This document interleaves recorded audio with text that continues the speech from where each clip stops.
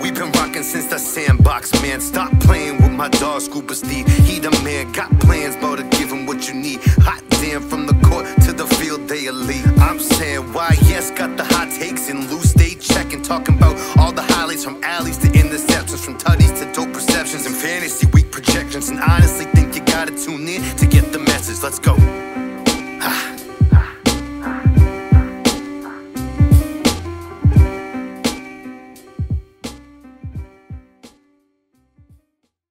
Literally an hour ago. So Jalen Ramsey being shipped to the Miami Dolphins. You guys are Patriots fans, so interested to hear your perspective.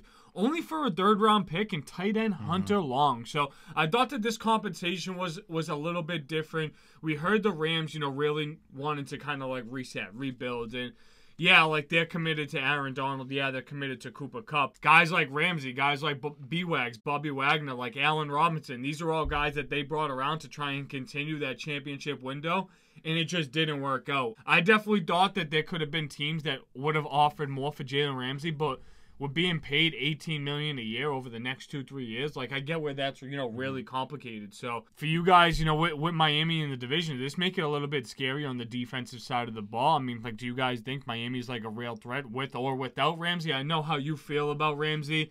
But I do just kind of feel like he brings more of like a pedigree rather than like just like a straight dominance, He brings some swag to that team too. Yeah, and I mean like with Cheetah, they're already pretty like swaggy, Yeah.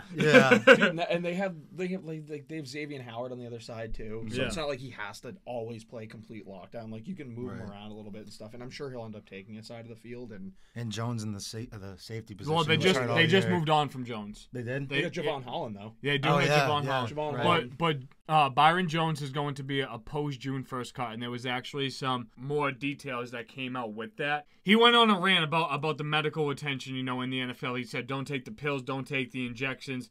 I'm in my prime right now, and I can't run a jump to the best of my abilities because of that.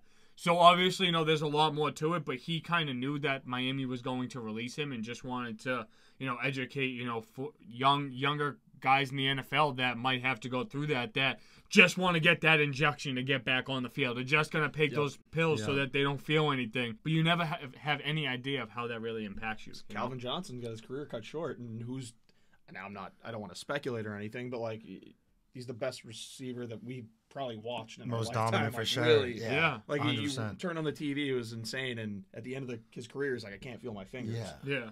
But he's not necessarily coming out of games. He's like, all right, I'm going to go get that shot, and I'm going to go back out there and perform. And who's to say that he couldn't have had a longer career if he wasn't doing all of that? Absolutely. You see the Ravens are under fire for that stuff, too. Yeah. Judon taking to Twitter and all the other D-linemen over there.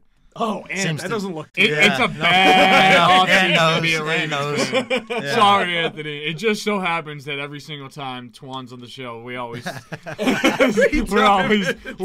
checking the culture of the Ravens for 2022 on. Poor man. Oh my God. We had to dissect those moves because they obviously impact the draft. And Ben and Twan are actually going to be joining us in April to go live. We'll be live on YouTube doing a mock draft a week before the NFL draft starts at the end of April. But we're here to dissect the rest of the quarterback position. So, the top prospects we're talking about, we mentioned C.J. Stroud, we mentioned Bryce Young, but Anthony Richardson put on at the Combine. Like, if there's anyone that helped, his value for where he'll get picked, it's definitely Anthony Richardson.